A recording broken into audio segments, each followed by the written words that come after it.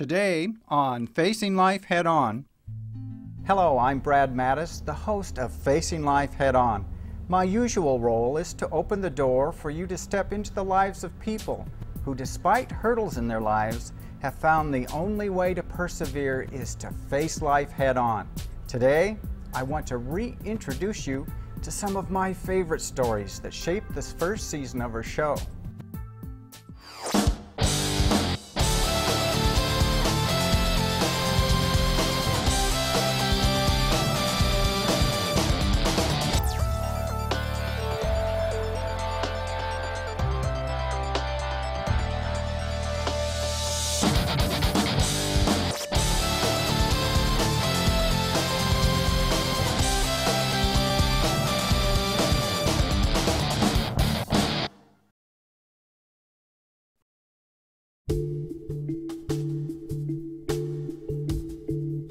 Let's return to our very first episode. Earlier, we met Charnette Messe in her Florida home, happily married and the mother of two, including the son she gave birth to while battling cancer. Charnette is again facing advanced stage breast cancer and recently discovered the shocking news that the abortion she had 15 years before may have caused it. Our quest for answers took us to Dr. Angela Lanfranchi, a New Jersey breast surgeon and clinical assistant professor of surgery. She says 1 in 7 women are likely to get breast cancer, and women who abort a pregnancy are at an even higher risk. So before a full-term pregnancy, 70% of your breast tissue is type 1 lobules. Well, the type 1 lobules are where 85% of all breast cancers start. So what happens is this. In the first 2 trimesters, you double in volume your breast type 1 and 2 lobules, and that's where cancers start. And then after 32 weeks, when you mature them to the type 3 are cancer resistant. So you have the abortion. The higher your risk, because what are you doing? You just are leaving the breast with more places for cancers to start. So it's just a numbers game. Dr. Lanfranchi says that even though the National Cancer Institute isn't talking about the link, people are catching on. 2 days ago, I learned that my cancer has metastasized. It's now in both of my lungs. And I'm fighting as hard as I can to spend as much time as I possibly can on earth with my children. My daughter is only 7, and I wish I could say I'm gonna know her when she's 35. So, but I have to take that, and I have to use the 7 years that I have with my daughter and the 3 years I've had with my son, and just know that that is, in a sense, my life, my fulfillment, my joy. What advice do you have for women who say that abortion is a quick fix? It's not. It is not. I don't want to be so graphic, but you know, I've lost my breast, I've lost my ovary, I've lost so many body parts. So how is that a quick fix, you know? It's not. You know, it's like you're standing in line to have that abortion, you think it's a quick fix, but you don't picture your life 10 years down the road when you finally do have that home, when you finally do have that man you love, when you finally do have that child you want. Look at all that, in a sense, that I lost just because I made that one, in a sense, fatal decision. My goal is that no other mother will have to stand and hear the words, "You're not going to see your child grow up." What message do you have for the abortion industry that say they're helping women? They're not. They're not. You're killing us. You're killing us, and you're taking young mothers away from their children. You're possibly taking me away from my children. And that is my message. We have the right to know what our risks are. Just 48 hours before we got to Charnette's home, she found out the cancer had spread to other parts of her body. The battle ahead for Charnette is going to be tough, but she hasn't given up. I was able to catch up with Charnette and find out how she and her family are doing now, almost a year later. They vacationed in Disney World over Christmas. Her son Christian and daughter Gabriel had a magical experience. Gabriel celebrated her 8th birthday in January, and Charnette was by her side to welcome in another year. Charnette's love for dance is still strong, and Gabriel is following in her footsteps. The mother-daughter duo performed at Beautiful in Pink. It's a facet of Charnette's Embrace Life campaign, focusing on women with breast cancer and bringing awareness to women not diagnosed. Charnette continues to beat the odds through her sheer joy for life and seeing the beauty in each new day. If you have a personal story about breast cancer you'd like to share with Charnette, you can email her through our website at facinglife.tv. When we return, we'll recap Jacki Rabon's journey from unexpected paralysis to unanticipated walking, all with a little help from her own stem cells.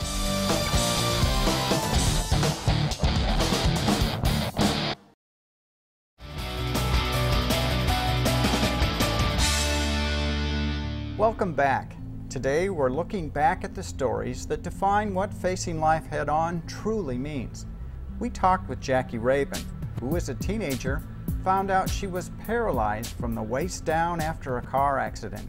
Jacki traveled to Portugal for a highly specialized surgery, where doctors took stem cells from her nose and placed them in her spine. 2 weeks later, Jacki began walking in braces. So the thought is that they take adult stem cells from your own body and put them on the injured spine, and then your cells wouldn't reject the adult stem cells. Right. And the hope was to regenerate the cells and get them working in my spine again. When did you notice a difference? Like gradually I noticed how I had more hip movement and how started feeling different. Like if somebody touched my leg or something, I could like feel more of that where they touched me and stuff.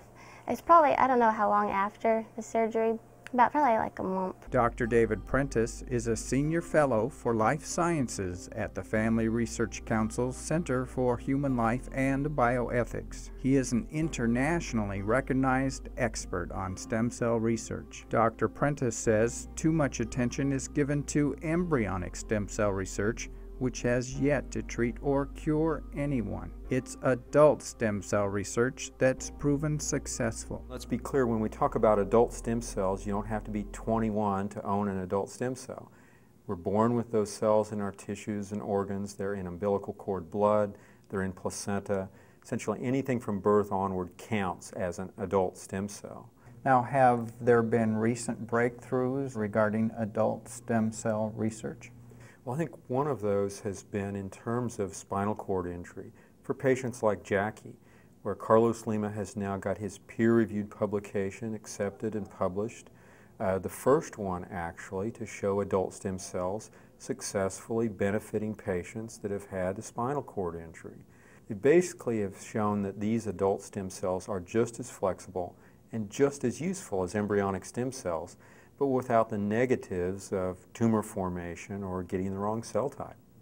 Dr. Prentice says adult stem cell treatments have fewer problems because cells are the patient's own. Jacki's grateful for the chance stem cell research gave her to walk again, but she says she draws the line with embryonic. You would have rejected embryonic stem cell research. I would have had a problem with that. Why? Because I don't think I need to harm somebody else or kill somebody else to help myself. That just seems wrong to me. Jacki's taking her message worldwide. Shortly after this interview, she was scheduled to speak to groups in Washington, D.C. and Ireland. I recently learned Jacki is doing great. She's walking longer distances with the help of a walker and leg braces. Jacki is still standing strong on adult stem cell research. Her story was shared multiple times on the U.S. Senate floor during the stem cell debates. Jacki also traveled to Ireland, where she shared her first-hand knowledge of the progress found in adult stem cell implantation. Jacki's mom said, "I'm so proud of her determination, strength, and faith. She truly is an inspiring young lady." And indeed, she is. Often your plan for life doesn't turn out as expected. It was once said, life is what happens after you've already made plans. Barbara Curtis understands the tremendous blessings unplanned events bring to the table. We took our cameras to Waterford, Virginia, where we met the Curtis family, a very large family. Parents Tripp and Barbara are raising 12 kids, 4 of which have Down syndrome. Their special journey first began when baby number 8 was born. When they handed Johnny to me in the delivery room, they swaddle the baby in blankets and everything, and they give it to you. You just see this little face peeking out of the blankets. And Tripp and I were looking at him in wonder and everything. And I said, "Oh, Tripp, he doesn't look like the other babies, does he? He's a little bit different." Because we would always compare and say, "Oh, well, who does this one look like?" And I said, "Look at his eyes are a little slanted, and look, oh, his back here's a little heavy on his neck." And I think because the doctor heard me, the doctor and nurse were still down there doing all the cleanup and everything. And now that I think back on it, there was a very hushed. It was very quiet in the room. My doctor came up and put his hand on this shoulder, and the nurse came and put her hand on the other shoulder. I don't know what they thought I was going to do, but my doctor said, "I have some hard news for you." And I said, "He has Down syndrome, doesn't he?" And my doctor said, "Yes." And I said, "Well, that's okay. I always told you it would be." And I remember feeling, I get chills even when I think about it, this tremendous feeling of exhilaration, like God must love me so much. As though I were at the top of a roller coaster and just about to start this incredibly wonderful journey. I can't explain that. I can't say, "Oh, Barbara Curtis just really had her act together or had just this wonderful heart." Somehow God had prepared a place in my heart for this child. Tripp and Barbara began to consider adopting children with Down syndrome after baby number 9, Madeline, joined her big brother Johnny in the family. So they were growing up together. They were kind of like twins because Down syndrome children develop a little more slowly, so they actually learned to walk at the same time and did everything together. It was just a wonderful relationship, and it still is to this day. But at some point I realized that it would be nice for Johnny to have somebody who would grow up with him at his pace. And so we began to look for a child to adopt with Down syndrome. And in 1995, we found Jacki, who we adopted. And that was the end of my plan. But that wasn't the end of God's plan. And twice since then, people have asked us to adopt children with Down syndrome. So we've ended up with 4 total boys with Down syndrome. There's Johnny, the oldest of the pack, then Jesse, the first to be adopted, Daniel, the quiet one, and Justin, the charmer. Barbara, what are some of the common misconceptions about raising children with Down syndrome? Through your hard work and efforts, you can make your child learn how to do all the things and accomplish all the things that you want them to do. Among my 4 children with Down syndrome, they run the gamut in intelligence. Jesse is pretty nonverbal. Inside, in the house? Okay, then go in the house, honey. Let's go. Johnny's 14 and he still can't read, but you know what? Johnny's not interested in learning to read, which is why he doesn't learn how to read. He'd rather learn all the words to Phantom of the Opera and cook nachos and do all kinds of other things that he does. Daniel reads maybe 300 words at the age of 10, but he's not as socially gifted as Johnny. So what you find is that there is no Down syndrome template. There's no stereotypical Down syndrome person. That they're all individuals. And yes, we can help them reach their potential, but their potentials are going to be different. I asked Barbara for an update on the boys. She told me they're involved in basketball and equestrian riding. All 4 boys traveled to Washington, D.C. to act in a play at the Smithsonian. Barbara has also been busy writing insightful updates about family life and publishing 2 new books, both of which you can check out on her website by logging on to facinglife.tv. When we come back, we'll revisit the Hanselmans, who made history in Ohio by choosing life.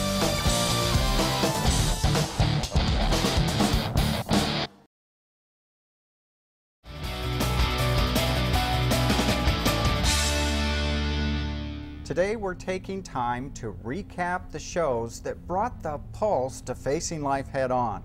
Often these stories are about people like you who are living with zest and pressing forward.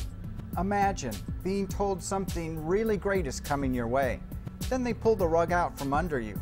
Doctors say you may die if you choose to hold on to your dream. This is what happened to Keith and Jennifer Hanselman, except it wasn't imagined. The reality was a life or death situation. Keith and Jennifer Hanselman's sextuplets made history. The first to be born in Ohio and the first in the nation to be completely healthy. They were headed home just weeks after birth. We did a lot of planning on this. We had met for months to plan how to have everybody available to care for the babies, and that just went off seamlessly. So you brought, within a matter of weeks, short weeks, 6 preemie babies into your home. Yes. What was that like for you?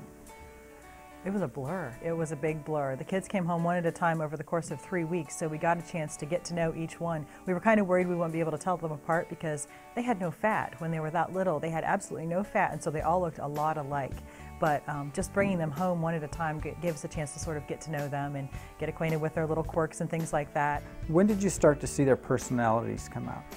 I would say at birth. Oh yeah, definitely. Definitely at birth. You know, Sophie was our smallest, and you could definitely tell she was a fighter and was not going to take no from anyone, and you know, whatever she wanted, she was going to get, and she still kept that personality. Isabella was our firstborn, and she was a diva then, and she's a diva now. She definitely wants the attention on her. And Lucy was always very quiet, and she's still quiet, but she's gotten to be more of the mother hen of the pack. Then there's Kyle, the snuggler, Logan, the flirt, and Alex, the future engineer. Now when you consider with everything that you've been through, and you go back to that day when you were broached with the option of selective reduction or abortion of some of the babies, what goes through your mind now?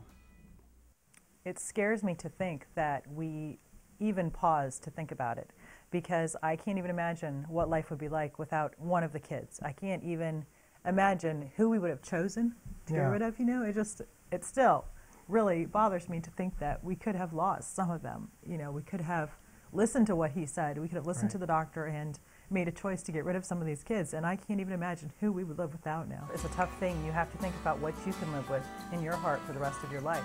And for us, we knew that we couldn't live with it if we got rid of some of our kids. So, through all the baby spit up, the dirty diapers, the sleep deprivation, was it all worth it? Absolutely.